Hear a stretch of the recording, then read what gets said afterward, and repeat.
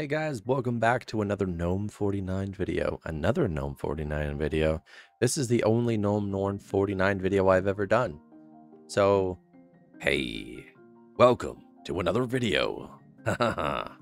Okay, so Gnome 49 is in beta. It's doing a lot of really cool stuff for HDR. It's also doing a lot of really cool stuff for display and Windows management, app enhancement, developer tools, and under the hood upgrades and customizations and power user features along with HDR support. It's just incredible the things that they're doing. So we're going to try to go over this as quick as possible. Where is it? Do I not have it? Is it not here? Well, there's a new application called Showtime. Let's see. It's here. Aha. There it is. Enter the password. Install it because we're going to want it, right? Because I want to show you Showtime. Since it's one of the apps that matter.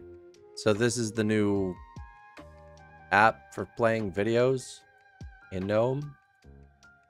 Yeah, it does stuff. It's the most basic thing in the world. Let's just be honest. Honestly, it's so basic it can just be completely forgotten. Another one is called Papers. Papers. Can we install that as well? Yes, we can. Okay. So it's a new document viewer. And let's go take a look at that. I'm installing all these applications. And it's just like, it's just the most basic thing ever. There's no settings or anything. I'm really unimpressed with what Gnome's been doing lately in terms of, you know, any of their applications. And I don't have any documents to view either.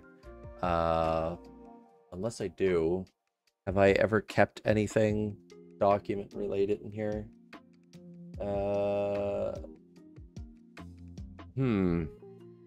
Let me check something.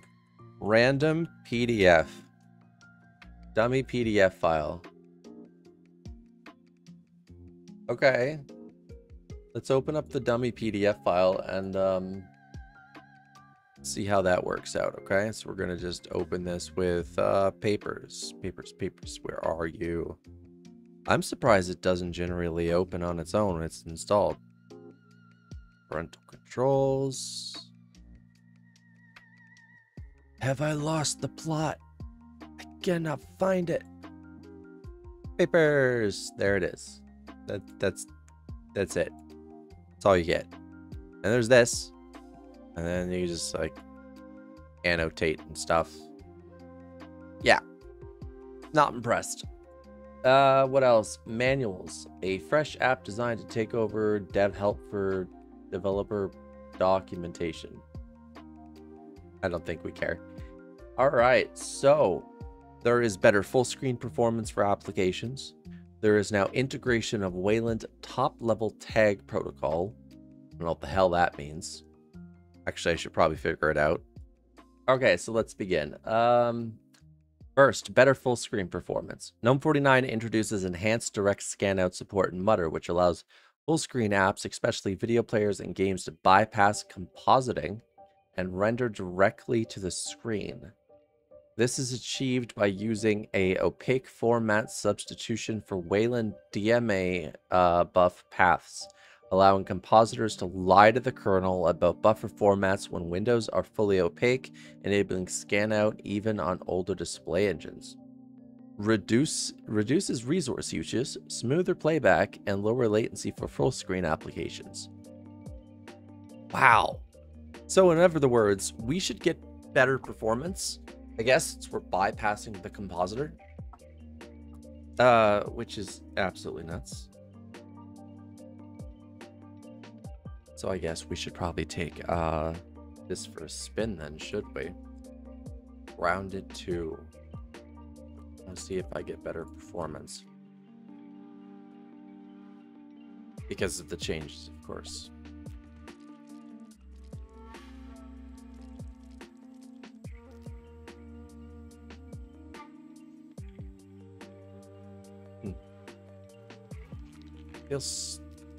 That does feel a little bit smoother.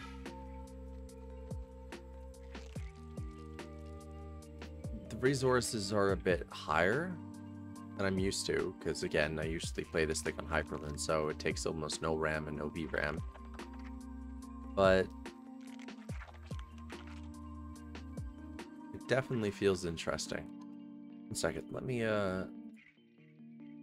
turn on performance mode.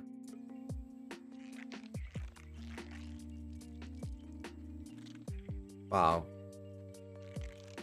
See how little this game cares about your performance mode?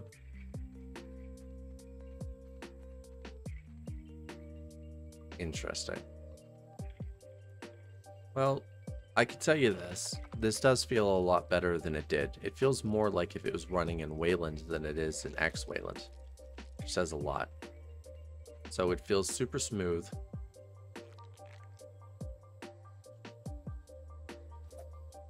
Yeah, this is pretty cool. All right, let's get back to the video, because honestly, I don't need to be doing anything like that. Next is Wayland top level tag protocol integration.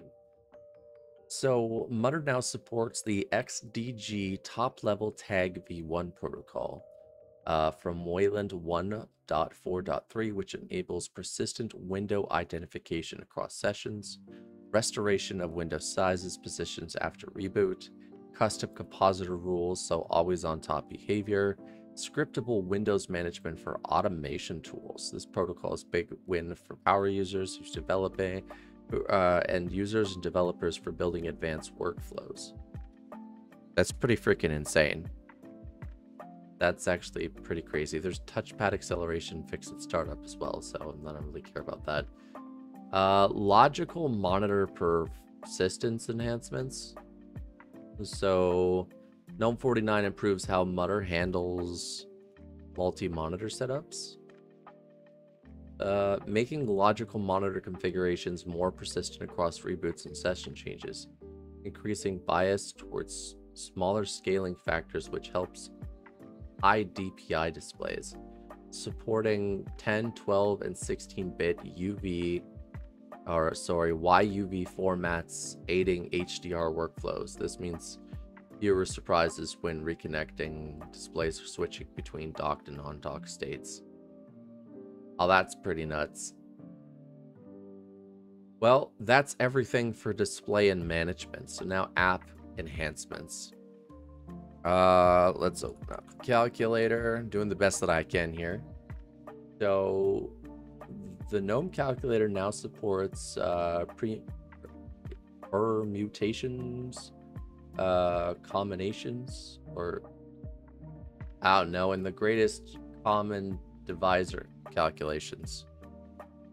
It does a lot of stuff. Look at that. There's a programming calculator. Now that's cool. I don't really know how to show any of that, but see, this is pretty advanced. I like this calculator. This is cool. All right, so the web browser, it's just called Web, has kind of a redesign going on. It says redesigned address bar for improved usability. I don't notice any difference. If you do, good. Not its file manager uses transparency to indicate hidden files. Yeah, I see that. Okay, that's definitely new. All right, so developer tools. Gnome Builder now supports Adreno projects and Blueprint markup language, expected to be the central to the Gnome 49 SDK, offering cleaner way to design GTK and libway UIs. Under the hood, the Glycine, a new Rust-based image loader that improves memory, safety, and supports a wide range of formats: JPEG, WebP, and etc. Refine, a new app date is okay. That's pretty cool. Yeah, the full release for this is supposed to be December the 13th, 2025. Now we're going to talk about HDR, and I'm going to try to show some of the HDR stuff here. Okay, first thing, enhanced HDR pipelines. Gnome's Window Manager Mutter now includes better support for HDR rendering on Wayland. This means accurate color reproduction and brightness handling for HDR compatible displays. All right, now listen here. You listen here right now. Now I tried this. I'm actually going to enable HDR real quick. Okay. And I'm going to try to just recapture the window. It looks fine on your end, but it's extremely overblown on my end. It's not good at all. So I'm going to apply the secondary HDR monitor now. Okay. Now that we've done that, that's where I keep my notes, by the way, in case I need something explained. If we click here, you'll notice that there's brightness indicators. Okay. They're going up and down. They're not doing anything at the moment. And I don't know why, even though HDR is on both displays, they're just not working. Neither is this, but they do function. I did test them earlier. The problem is HDR isn't too good on Gnome right now. It seems to have a major regression from the last time I used it. I've gotten so used to HDR on Hyperland, which is the best HDR you can find on Linux at the moment. Hands down, there's no argument. Those are just facts. That this just seems dull and boring. But here's the good part. Reds actually look red instead of brown now. So that's a big plus. And I think maybe there's something wrong with my monitor settings. No, they're fine. Color temperature's normal. Why is this? Yeah, I'd rather have that on. Input. Yeah, I'm gonna be honest with you. Everything's completely normal on my monitor. It is showing that HDR is on, but it just doesn't look like it's on. What if I just...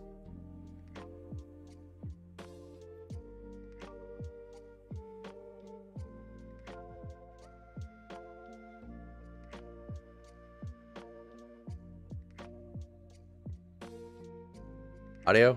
There we go. That didn't work.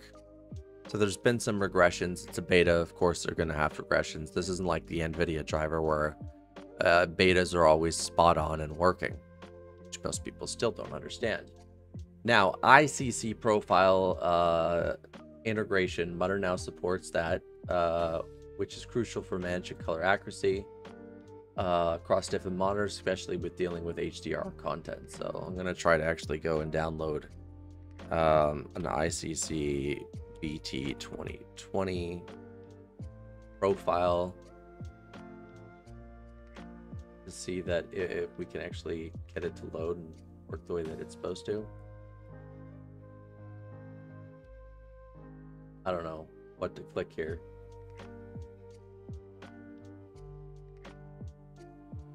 Oh, is it this? I got it? I do.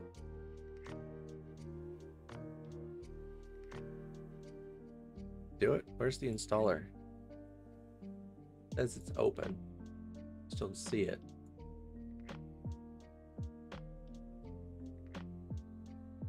Yeah, okay. We'll try a different way. We'll just go in through here, color management. And the HD monitors are not showing for HDR. This is a problem. Again, there's definitely some regressions going on.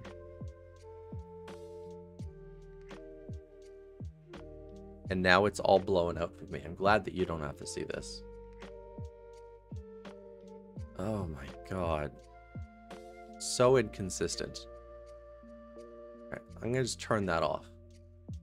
Backlight control improvements, as I showed you here. Yeah, backlight improvements. So they help these changes helped optimize brightness levels for HDR and displays, ensuring that the highlights and shadows are rendered correctly.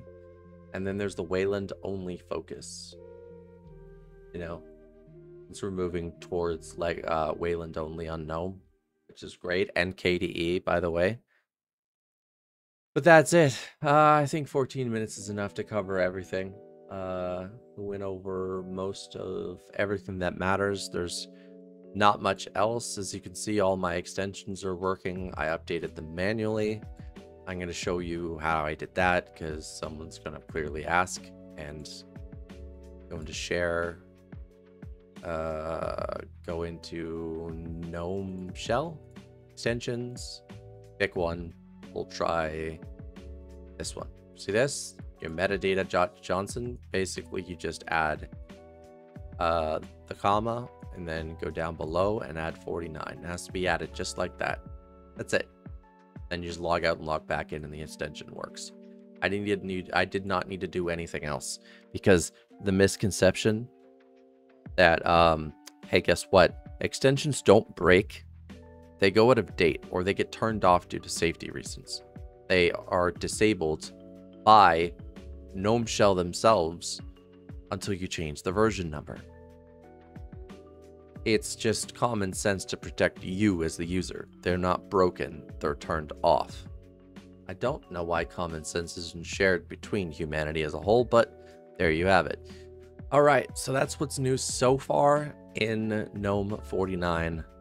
Sorry I couldn't show off more, but again, it's mostly has to do with just behind the scenes type stuff, and it's really hard to show off HDR. Bye everybody. Don't forget to subscribe, like the video, share the video, leave a comment, help me out with all the what do you call it, algorithm stuff, and I'll see you guys next time.